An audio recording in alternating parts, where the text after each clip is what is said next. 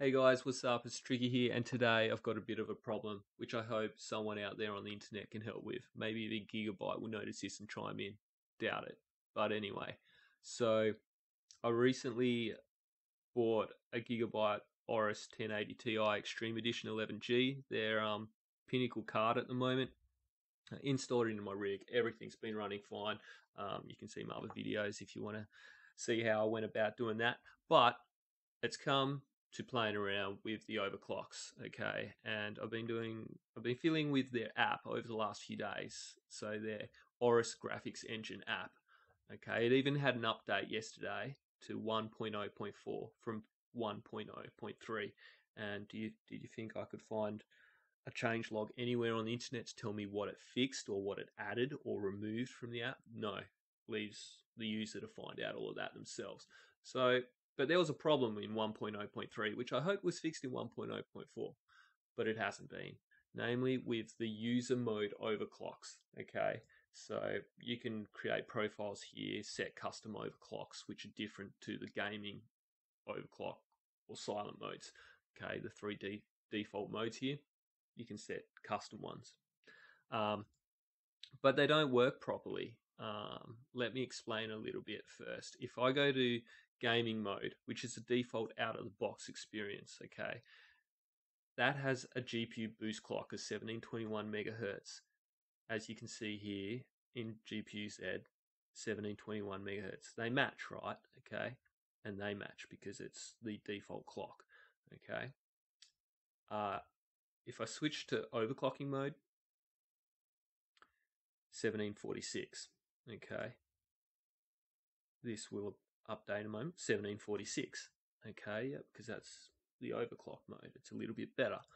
Okay, silent mode is supposed to be 1582. Okay, that I think that figure changed from versions, but this is where it starts to get a little bit confusing. GPU Z is reporting that the boost clock is 1594. 1594 is not 1582. There's a difference. Not much, well, enough to matter, but in my mind, they should match.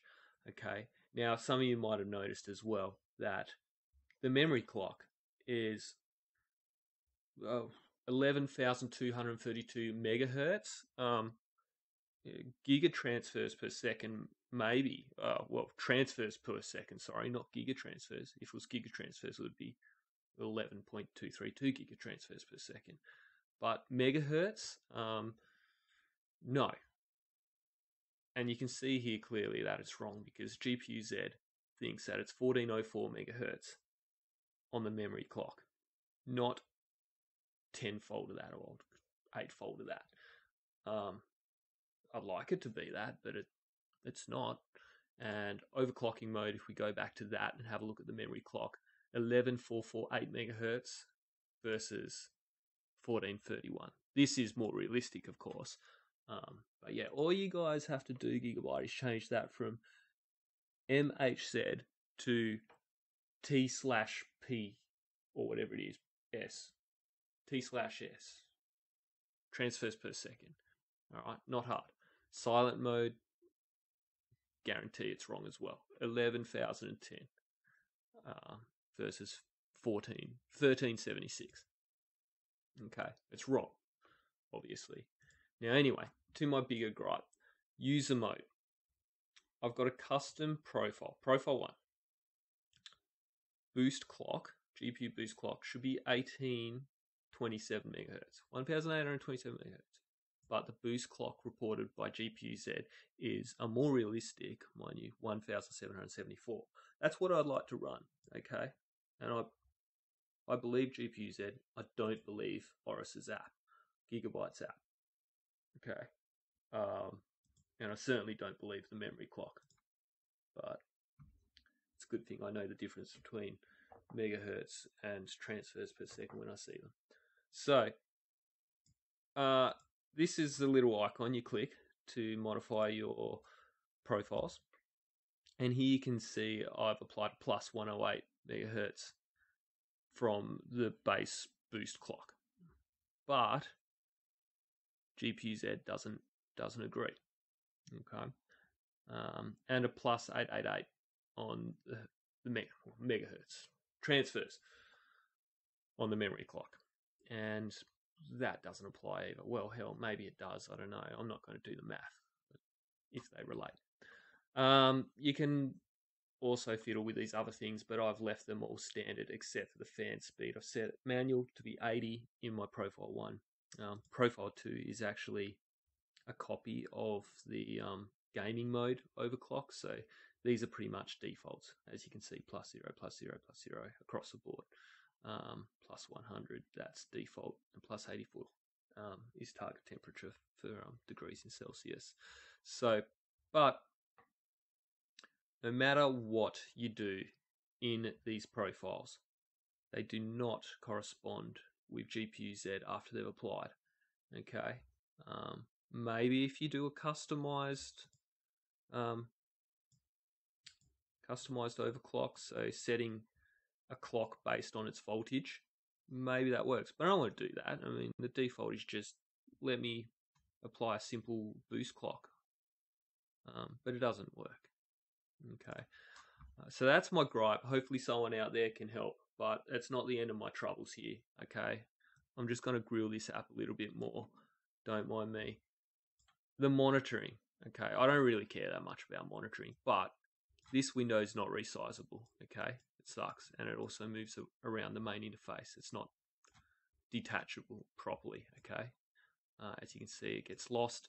You can edit all these settings. You can choose what you want to display. You can even log it to a file. Great, but you have to drag up and down through the results, which is shit.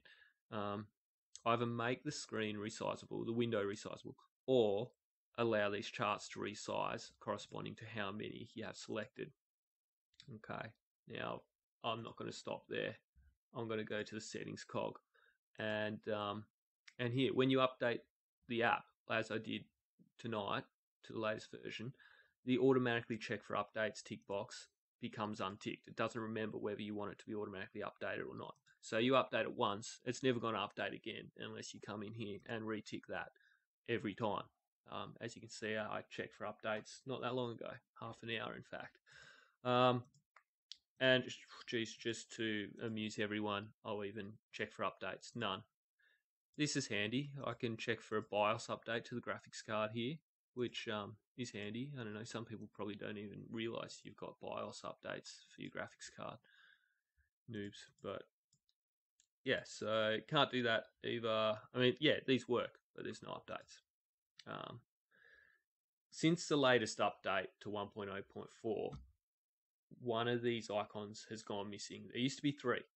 The extra icon was to enable or disable or customize the built-in RGB LEDs on the card. Okay, it was really good. You could click on it and you could make it phase through the different colors, or you could say change colors based on temperature of either the GPU or the fan speed, the changing fan speed, and all that sort of stuff. It was great, but it's gone now. They've just removed it, and my graphics card is stuck on whatever I last set it on. So that's shit. Fix that, please. But yeah, more importantly, fix up this user mode mismatch GPU clock thing, because that's shitting me. And change MHZ to T/S or whatever it should be, transfers per second, please. All right. If anyone actually knows how to fix this or wants to prove me wrong, that's great.